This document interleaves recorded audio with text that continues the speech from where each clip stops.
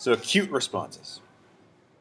We walk outside, we don't have time to adapt, we're not prepared. What happens in the body initially to help counteract that exposure? A word briefly on how we know the things we know. We looked at ways that we can study. Sorry, I started a bit early. Sorry. We looked at ways that we can study the responses, but it is important to acknowledge that it's rare that cold is the only environmental stress that will be experienced by an individual. So, cold will often present with disruptions in fuel status, or extreme exercise, or altitude, like we mentioned. Sleep deprivation if you're out on a long hike through the Arctic Circle. Who knows? It's a combined set of stressors that is often going to be specific to the population that experiences them. We will experience cold, but on a daily basis, we're pretty well prepared, and we're not going to have a lot or a large engagement of these acute responses. We wear big, heavy coats, our car isn't far away, our houses are warm, and so this is less of an issue for us. But for those individuals where exposure is a concern, it's not only cold exposure, but all of these things. So how do we separate them? Or should we separate them? Combined stress, like we saw in the heat stress section, could also be cognitive impairments. Does that affect the ability of these physiological countermeasures to manifest as well? When we're talking about exposure to cold and manual function that we'll talk about in a second, performing the task is really important. Usually performing the task means survivability. But if there's also an impairment in judgment or an impairment in cognition, does that artificially reduce task performance and seem to limit survivability? So the best way to assess cold on its own would be in the lab. We can control it easily with a thermostat. But given that cold tends to present with other factors, do we also induce these other factors in the lab? Does that confound the measurements that we're trying to make? And how many do we induce in the lab? Do we make a representation of an Arctic expedition where we bring in people, we dehydrate them, we keep them awake, we make them exercise, and we make them cold? Is that ethical? For that matter, should we even do laboratory studies then? Because if we can't force these stresses on the individuals, for whatever reason it doesn't go through REB, the Research Ethics Board, do we want to know what the singular response to cold is when all of these things are present in the field? Should we just go to the field? Is that a better representation of the whole environment exposure to those individuals? And that has the added concerns of the resources required, money to fund that research, but it's certainly more ethical and it's specific to the population. You really have to ask what your question is. Do we want to know the mechanistic understanding of these responses, in which case laboratory, or do we want to enhance external validity? Do we want to apply these to someone?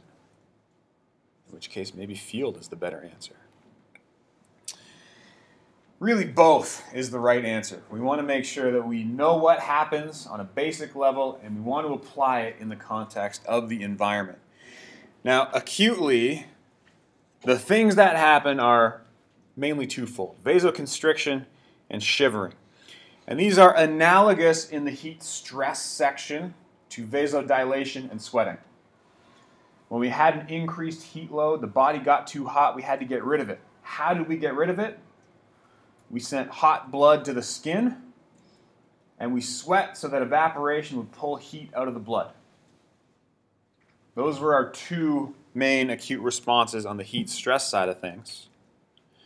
On the cold stress side, because the flow of heat is opposite, we want a slightly different response. We are vasoconstricting the skin, which means less hot blood goes to the surface. That's good. Hot blood then stays inside the core, it doesn't lose heat to the environment. If if the cold stress is extreme enough, we will also induce shivering, which generates metabolic heat. If vasoconstriction isn't enough to prevent the leaching of heat to the environment, well, we're going to try to make more heat internally to offset that outflow of heat, to maintain temperature and account for that outflow of heat. So these are the two primary responses that the body will engage in order to stave off acute cold air exposure. So, how? Vasoconstriction first, shivering second, in that order. How? There are a couple competing theories, and there are still a few details to iron out and some controversy. It seems that there are local, direct temperature relays in the arterioles of the skin. So the arterioles are sensitive to temperature itself. The first branch of vasoconstriction is that the skin being cold makes the arterioles constrict. Nothing systemic, nothing magical, but it's a local neural reflex. The skin is cold, the arterioles constrict.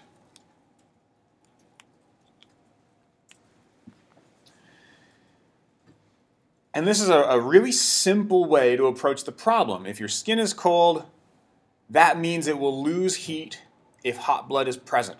So to prevent that, let's turn the valves. We'll close the taps, remove hot blood from the equation. It's not at the skin that's exposed. It's not going to be lost to the environment. This is a really elegant and simple solution to combat that problem of losing heat to the environment. But it's not that simple. Nothing ever is. This exists. This is a response that exists. But not only would it happen in my hand if I put my hand outside, the arterioles would constrict, blood flow to my hand would go down, but it would happen in my other hand. I put one hand outside, keep one in the room somehow, I break the window. Vasoconstriction in this hand with a cold skin, vasoconstriction also in my warm hand. For that matter, vasoconstriction can be measured in the face. That's not the hand. That's not cold.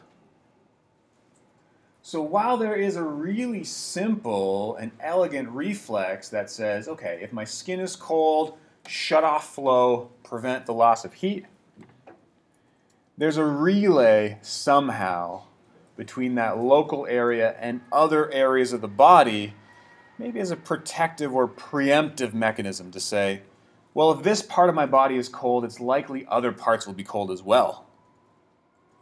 Why don't I just start to vasoconstrict everywhere to retain and store hot blood near the core, to retain body heat?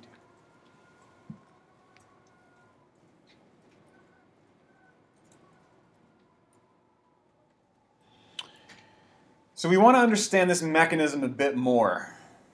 What is the reason that this simple reflex exists, and how would we ever connect it to other parts of the body?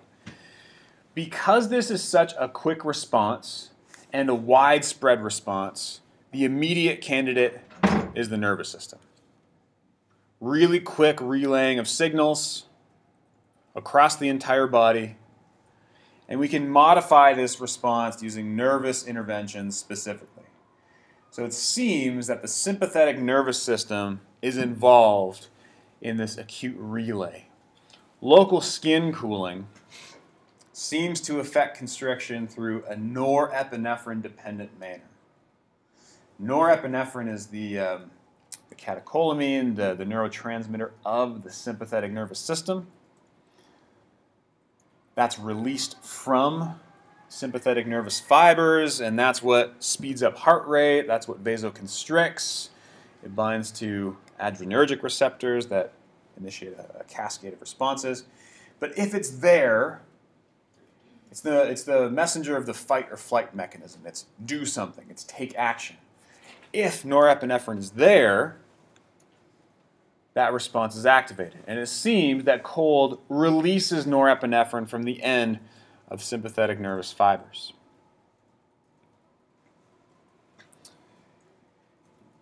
This, how am I going to frame this? The release from these neurons is due to cold. Cold makes the nerve fibers release norepinephrine. It's not a signal that comes from the brain initially. Cold does it directly. And there are proteins inside the ends of the neurons that respond to cold.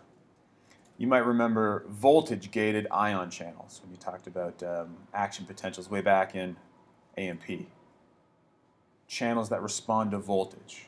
There are channels that respond to concentration. There are channels that respond to heat as well. There are channels that respond to cold. The shape changes when it's cold, and that releases norepinephrine directly. Locally, that signal activates constriction. It's a very acute, quick method of constricting. But this is backed up by a second redundant mechanism if cooling persists. Norepinephrine happens quickly, but then if the skin stays cold, if the skin gets colder and it's not being fixed, if I'm not removing my hand from that environment, the stimulus is larger, and then other signals come into play. One of them is reactive oxygen species. And you're right to think we usually always mention reactive oxygen species when we know something happens but we're not sure of the exact details. We kind of lump it all in with free radicals or ROS. There's a host of different signals that characterize the reactive oxygen species response. But we can measure a ramping up of ROS production with persistent cold. So we can see that shown here on this schematic. This is skin, a zoomed up, close-up version, figure of skin in response to cold. We have the arteriole down here with the vessel. Here's the wall with the endothelial cells, the smooth muscle cells that help to constrict the vessel. And then these are the nerve fibers that, if you started to exercise, would constrict the arterioles. Or if blood pressure dropped, would constrict the arterioles. These are the normal routes for constriction of the arterioles. Now, in this environment, all of a sudden, everything is cold, and localized cold releases norepinephrine from the junction directly. It's not a signal that comes down from above. Norepinephrine binds to the vascular muscle cells here, and we're going to ignore all the stuff in the middle. I'm not going to test you on calcium and rho kinase. We're going to say that signals happen due to direct binding of norepinephrine that cause vasoconstriction. So this branch happens acutely in response to localized cold.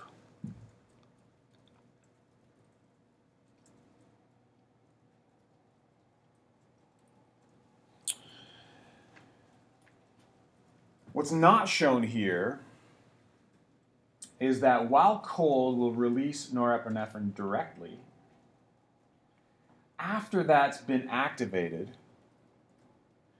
the brain senses the change in temperature at the skin and then adds a layer of redundancy. It activates these nerves to increase the release of norepinephrine if the signal is large enough.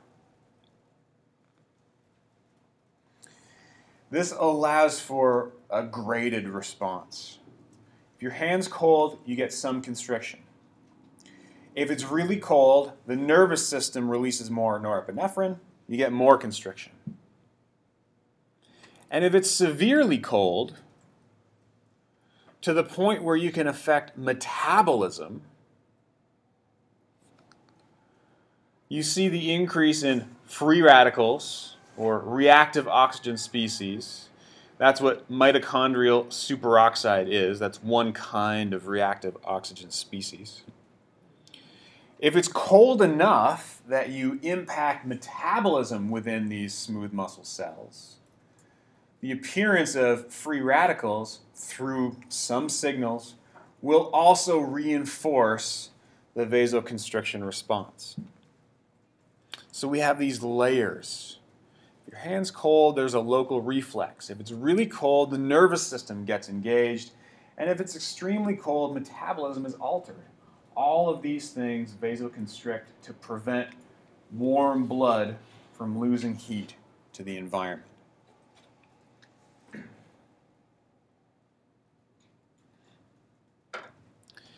Now it's easy to see here the local response.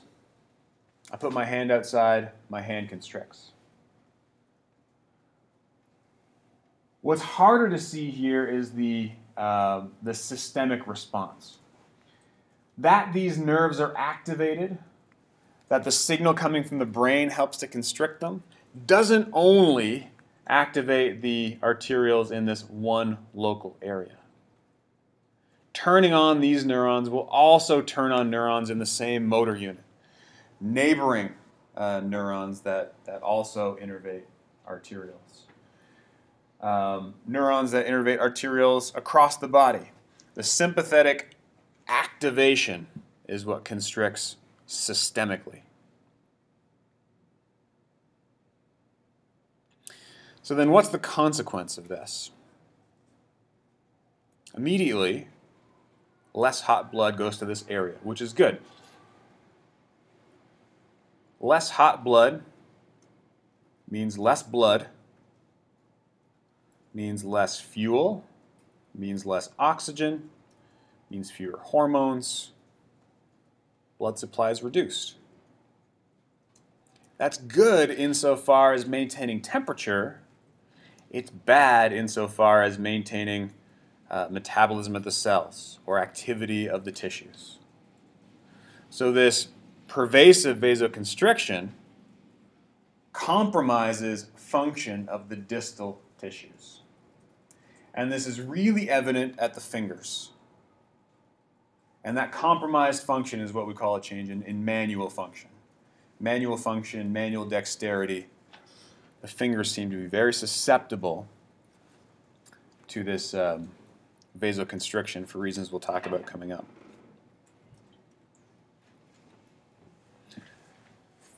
And you've all felt this, right? Your hands start to get cold, they don't move as quickly. Or if, I always feel it in my nose. If you try to scrunch your nose when you're outside and it seems to take a while to unravel or thaw back out. Hands are the same way. The tissue is cold, the muscle is cold, the dexterity is reduced, and you don't have as much manual function. Why are the fingers so susceptible? Few reasons. Let's assume that they are insulated really well, but oftentimes they're not insulated that well. Gloves can be pretty warm, but sometimes they're not as warm, so maybe the cold exposure is greater at the fingers. That can contribute as well. But regardless of isolation, the fingers are very thin. They have a really high surface area to volume ratio, which means there are a lot of places for the cold to affect the fingers, and very little meat, very little substance that is warm that prevents the cold from seeping into the digits. That substance is muscle mass. That's where heat is generated. There's a lot of bone. A large proportion of the fingers are bone. There's some fat. And then maybe half, I would say, is muscle mass. Still a relatively low heat-generating tissue, high surface area, and low volume. And they have a high circulatory capacity. Your fingers being some of the most sensitive tissue on the body. You have a lot of nervous innervation, so you can feel things. The tactile sense is very high in your fingers. They're very, they're highly perfused. There's a lot of blood flow to the hands. And that parallels the amount of dexterity that you need at a given tissue. You don't need as much for your forearm or your upper arm because the dexterity there is much lower. You do linear motions. You don't do really fine motor control motions at your upper arm. You do it with your hands. So you need a high circulatory capacity. Well, that means Heat has a lot of access, high surface area. There's little defense, low muscle mass, and then any cold is immediately carried throughout the blood to the rest of the body. So shutting off vasoconstriction, shutting off blood flow here means large reductions in blood flow because of the high circulatory capacity, and therefore large rapid cooling of the tissue, large rapid cooling and reduction of function.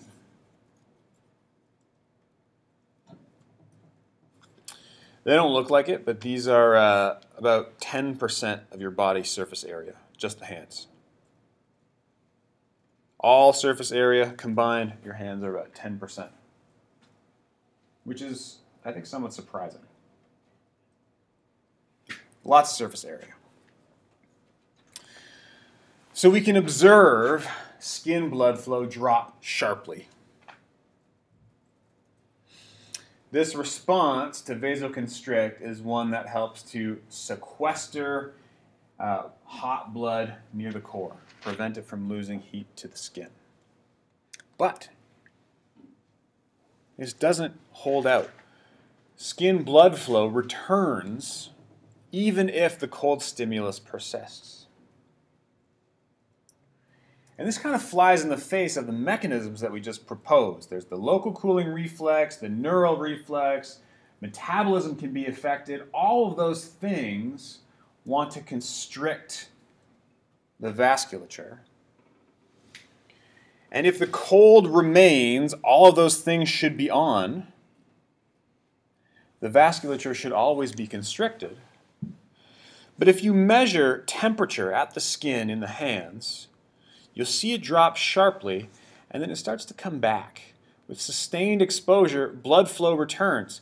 The fingers get warmer, and then they drop off again. They get warmer, and they drop off again. And it's termed the hunting response, because when it was first observed, it looked like the blood flow in the hand was searching for the right flow.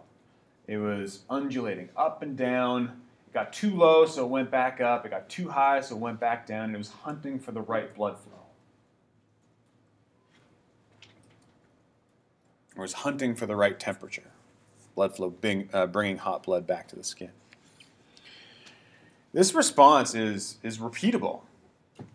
And we don't call it the hunting response anymore. It's called cold-induced vasodilation, which is a secondary effect of prolonged exposure. It's this cyclical, intermittent warming of the skin.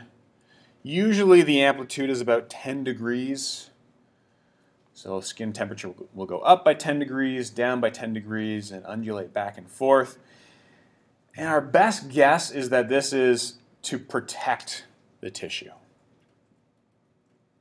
Yes, we shut off blood flow to protect core body temperature. But shutting off blood flow makes the tissue susceptible. The tissue gets cold, and it can be damaged. If the tissue gets too cold for too long, frostnip and frostbite, and we don't want that to happen. So the way that we try to protect against that is by employing this cold-induced vasodilation to warm the skin briefly and then cool it back off again. We're sacrificing some core body temperature to protect tissue in the skin and maintain manual function.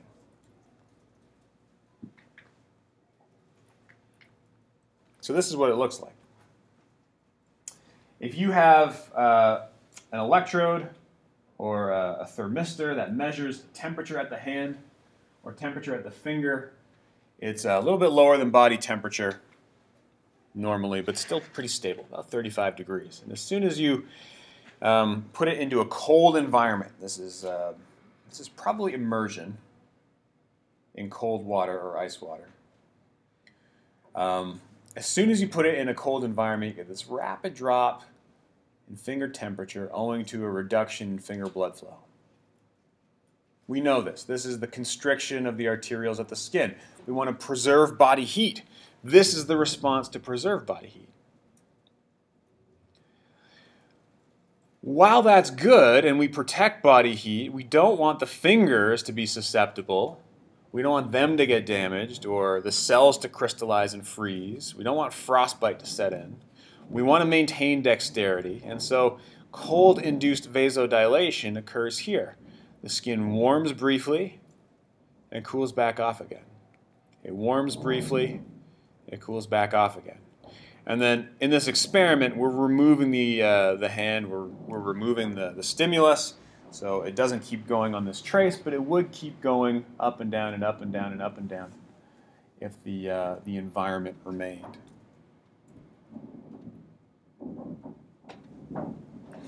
We can actually tell a lot about how susceptible an individual is to frostbite by what this trace looks like.